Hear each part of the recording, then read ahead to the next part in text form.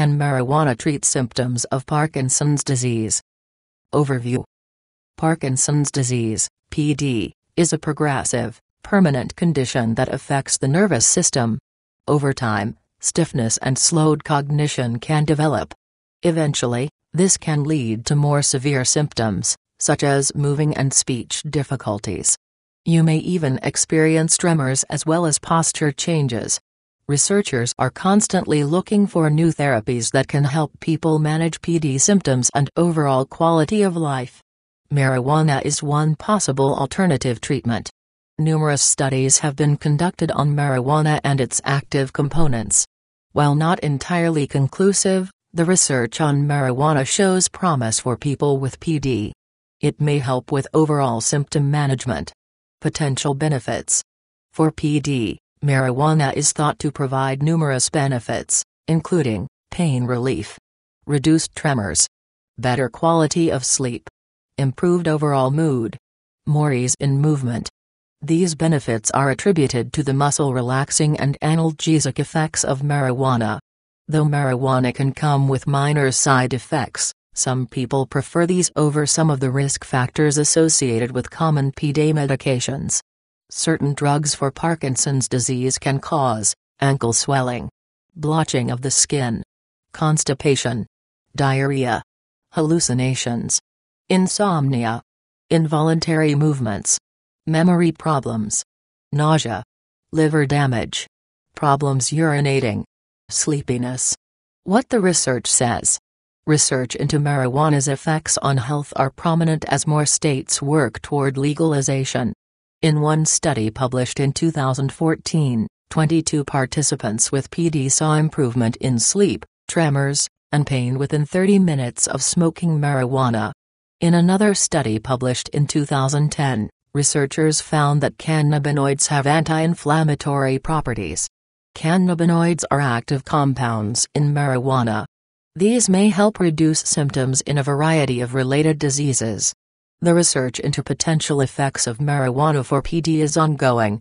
Larger studies may need to be conducted before it's a widely accepted treatment. Potential risks. Despite the potential benefits of marijuana for people with Parkinson's, there are also some risk factors involved. THC in marijuana can cause impaired thinking and movements, hallucinations, memory problems, mood changes. Smoking marijuana may have more side effects than taking it in other forms. Short-term effects are related to the smoke itself and can include lung irritation and coughing. Frequent lung infections are another possibility. Over time, marijuana smoke may lead to heart problems or exacerbate any current heart conditions, although there are no clinical studies that show a direct relationship between marijuana and cardiovascular events. If you have depression or anxiety, using marijuana has the potential to make your symptoms worse, as some research suggests that people who smoke marijuana are diagnosed with depression more often than those who do not. However, there is no clear evidence that marijuana directly causes depression. Learn more about the effects of marijuana on your body. Using medical marijuana. Although the FDA has not recognized the marijuana plant as medicine, there are two main cannabinoids from the plant that are used for treatment: cannabidiol, CBD, and delta-9 tetrahydrocannabinol, THC. CBD contains active ingredients from the cannabis plant minus the THC, which is the part that makes people high. These compounds have the potential to decrease inflammation and reduce pain without the psychoactive effects of THC. CBD can be used to treat a variety of chronic illnesses, including Parkinson's disease. Cannabidiol also doesn't carry the risks of traditional marijuana smoke. CBD may come in the form of oils, food products, such as candies and brownies, teas, extracts, waxes, pills. In some states, CBD can be purchased over the counter with no prescription or medical marijuana license and is considered legal if it's produced from industrial hemp. In all states where medical marijuana is legal, CBD is covered under the same legal protections. In the United States, medical marijuana and CBD laws vary by state. If medical marijuana is legal in your state, you'll need to ask your doctor to fill out forms for an application to obtain a medical marijuana card. This card identifies you as being able to purchase marijuana in your state for a designated medical condition. Medical marijuana isn't legal in all states. It also isn't legal in all countries.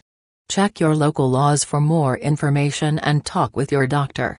If it isn't legal where you live, it may become legal in the future. Other treatments for Parkinson's. The primary goals in treating PD are to alleviate symptoms and improve quality of life. Treatment may also prevent disease progression. If taking marijuana isn't feasible, there are other options available. Numerous types and combinations of conventional medications may also be used.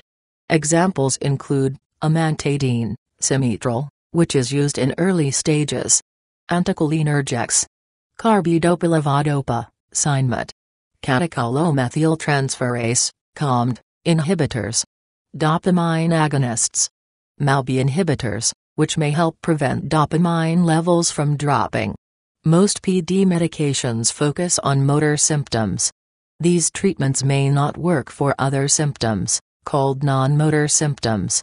Talk to your doctor about possible options for treating the following non-motor symptoms of Parkinson's: anxiety, bladder problems, constipation, dementia, depression, difficulties with concentration and thinking, fatigue, insomnia, loss of libido, pain, swallowing difficulties.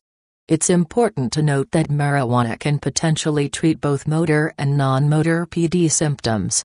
To prevent Parkinson's from getting worse, your doctor may recommend a type of surgery called deep brain stimulation. This involves the surgical placement of new electrodes in the brain.